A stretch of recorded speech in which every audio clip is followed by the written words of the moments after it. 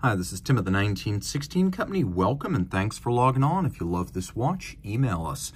Team Mosso at the 1916company.com. It is in the description below. Your purchase and pricing email question line for buying this or any watch you see on any of our platforms. Reach out directly to me, Team Mosso at the 1916company.com for purchase and pricing details.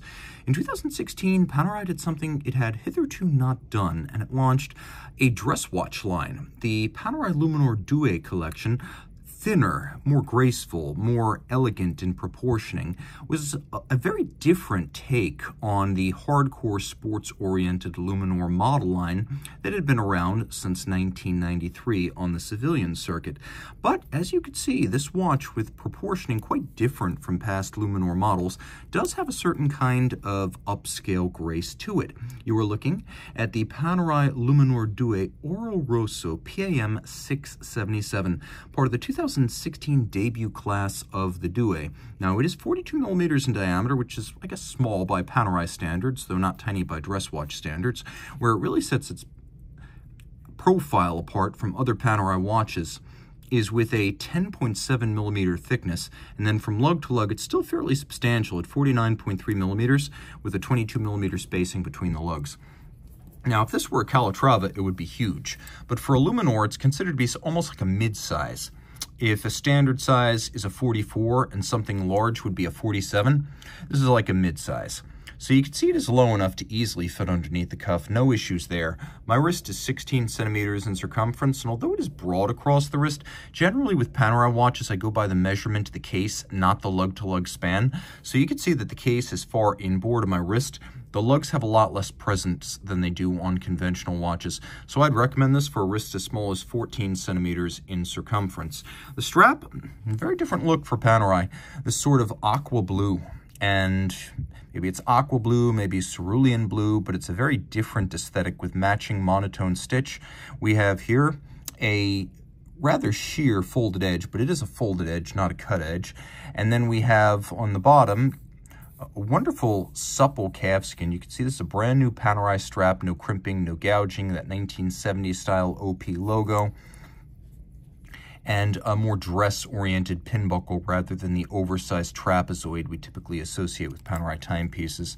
You can see the lugs still thrust out distinctively from the case band. It's still a Luminor in every respect. You can see that there are little holes in the end that allow you to use your strap tool to remove the strap if you wish to swap straps. And of course, on Panerai watches, even the Due model, you will find a universe of OEM and custom options.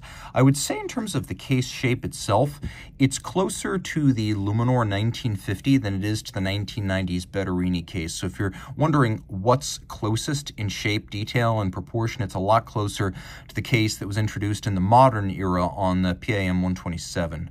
So we have a conical bezel profile, and we have the famous device protecting the crown. You can see it has the little runner roller bearing inside of it to make the action smoother. Now, this is the world's best known crown guard because you can see even covering up the watch, you know what brand and what model line. You know it's Panerai, you know it's a Luminor. And it does have some important functions. Locking and unlocking the crown without threading it in and out is going to preserve the crown seals.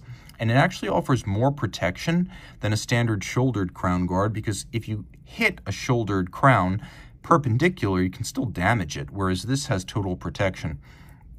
The dial is ardoise, or a anthracite sort of gray metallic sunburst. We do have a bit of a fauxtina treatment here, though it looks more like a compliment to the rose gold than a genuine attempt to pretend this is some sort of vintage re-edition.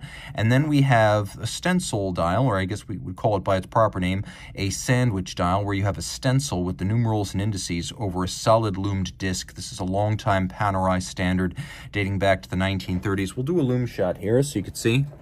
The watch is still dramatically luminescent, because the disc is sunken somewhat below the stencil. These little numerals and indices are like deep wells. They have a three-dimensional character. You can also see that the small seconds is luminescent, so you know in the dark that it's running. It does have a surprising refinement. Watch the seconds hand. It features a 0 reset second system, so it's easy to set the watch to the second against a reference. And I will say, to this movement's credit, it has very little dead angle. Almost from the time you start turning the crown, the minute hand is moving. Resume operation just like that. Turn it over. We have the P1000. Actually, this is the P1000/10, which is the skeleton version. It's a big upgrade over the older P999. So manual wind, 1 barrel, 3 days of power reserve, 4 hertz beat rate rather than 3 hertz. You can see it is heavily skeletonized, and while the finishing is mechanical, it's also clean, attractive, and appropriate. It feels upscale. You can also see that it's built like a sports watch movement with a free-sprung balance and a full balance bridge to make it more shock tolerant. See various designs like the grills, the openings, the coiling of the mainspring, which acts almost like a power reserve surrogate. We have engine turning on the base plate, polished screws, satination across the bridges, and then beveling, satination on the wheels.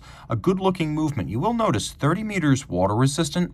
It is a particularly robust 30 meters. The watch, of course, with a device protecting the crown lock and a screwed-in case back. Most 30-meter watches don't have that much security. All the same, I recommend this watch only for exposure to rain and hand washing and not active swimming due to the 30-meter rating. If you love this watch, reach out. I am Team Mosso at the 1916company.com for all of your purchase and pricing questions about this dress and formal-oriented Panerai Luminor Due.